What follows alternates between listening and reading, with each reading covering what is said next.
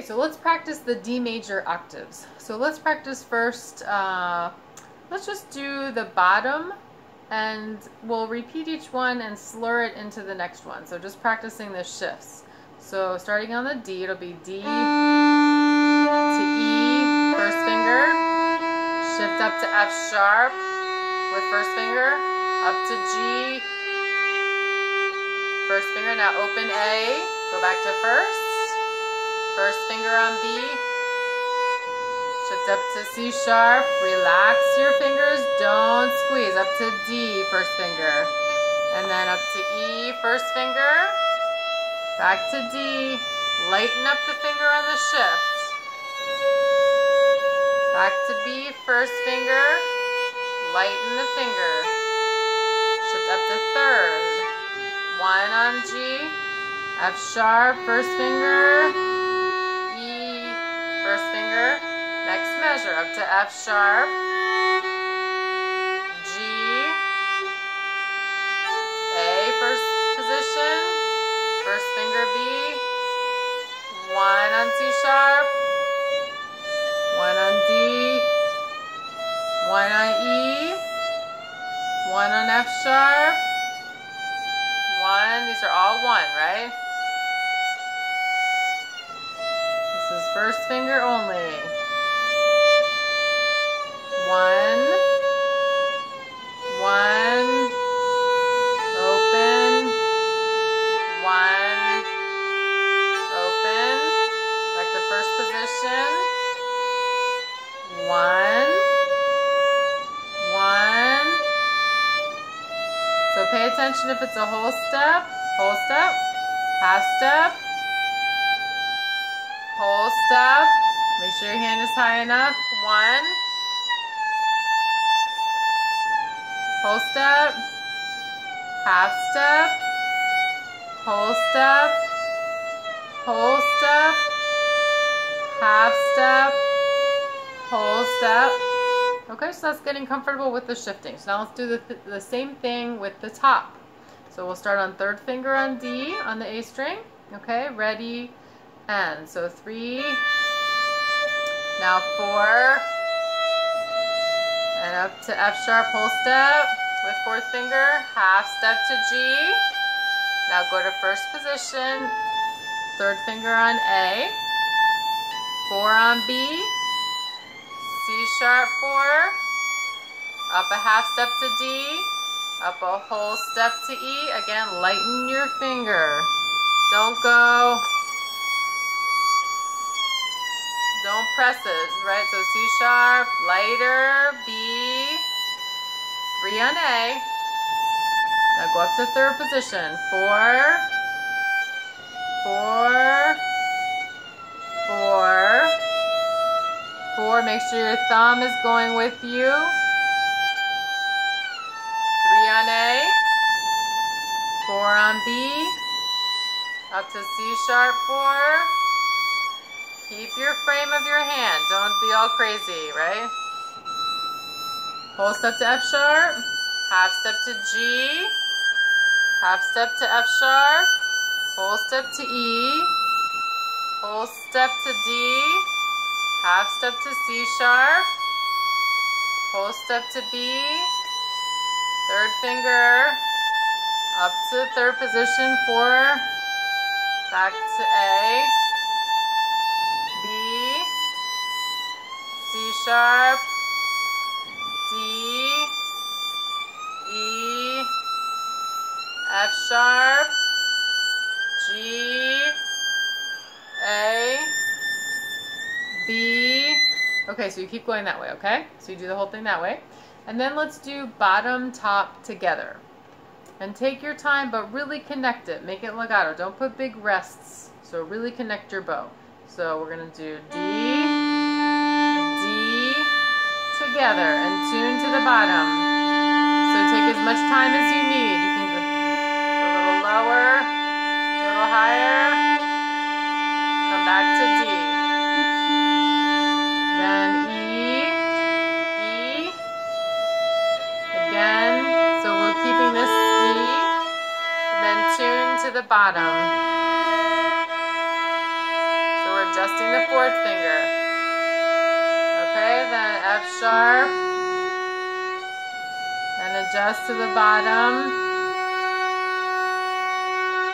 G. Now open A, first position. 3, tune to the open A. B.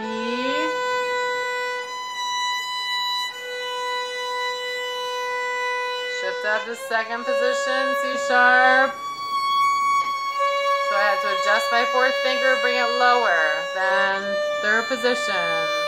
So our fingers get closer together as we go up. Fourth position. You can check with open E.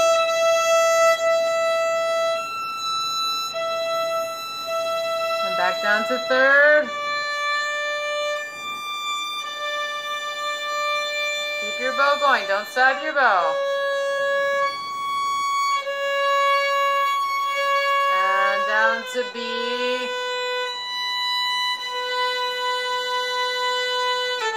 First position. And then third position, 1 on G. Remember, don't press the fingers down hard. As light as you can to make the pitch speak.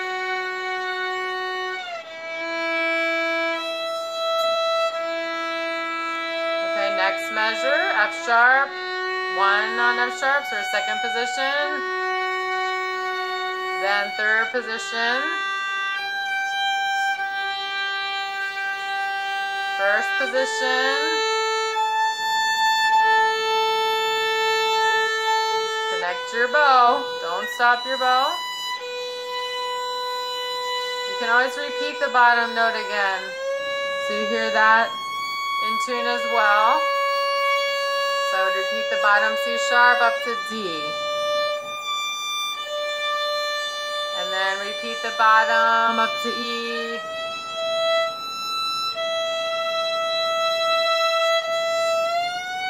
Up to F sharp. That's fifth position. So here my fingers are much closer than they were in first position. Down to F sharp. And down to E.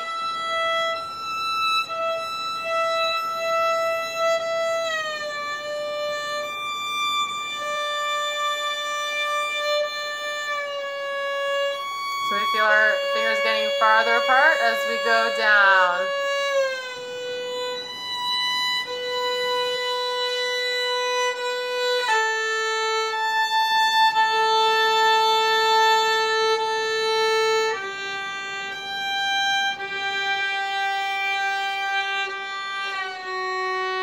Keep your thumb loose in your left hand as well.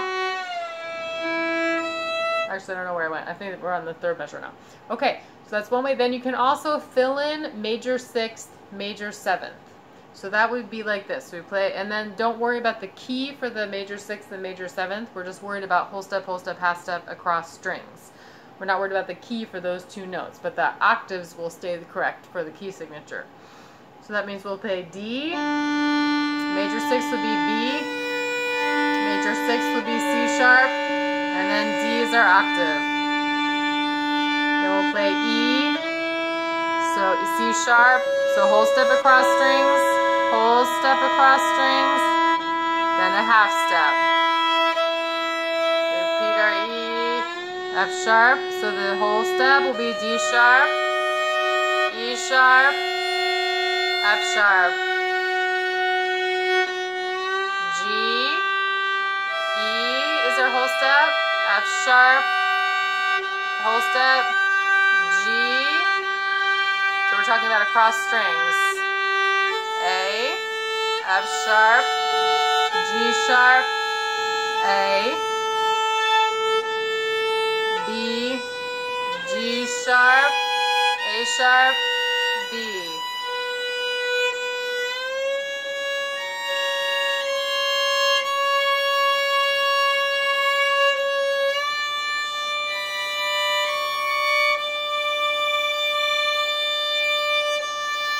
And then still really tune it. Make sure your octave is right. I'm speeding up a little more just so you can hear what it is. Sounds like you can do it as slow as you need to start. You're trying to feel that distance of the hand.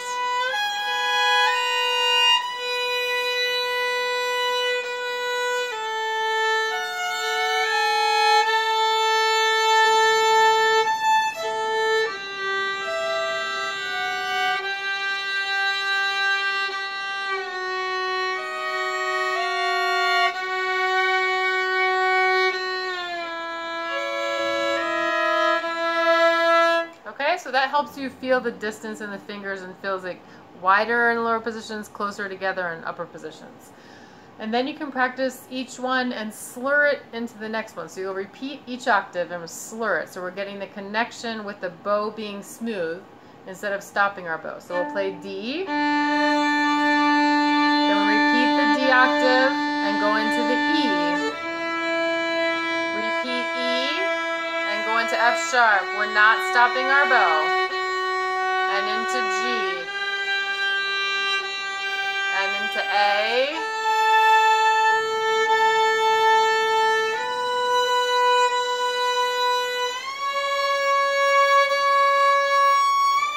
Let the first finger lead. So we're tuning to the first finger.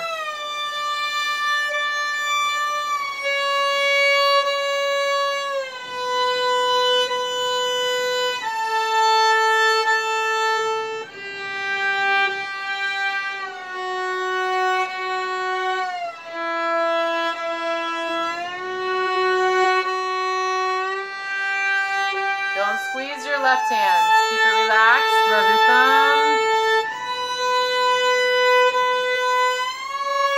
You gotta do it backwards going there, sorry.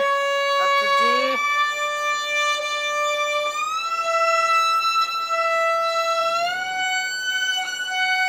Okay, and then the next step you can do after that is slurring 2. So without repeating. So slur it into E. Then switch bows F sharp.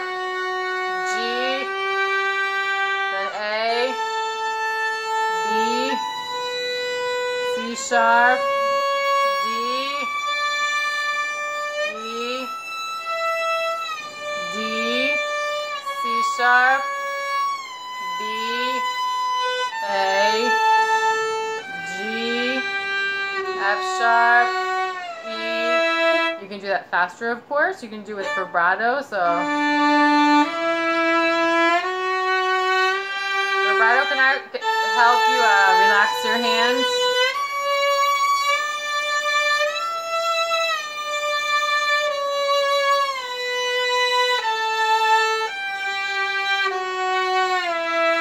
But it can also hide intonation, so I would practice without that at first. Then you can do 4 per bow, so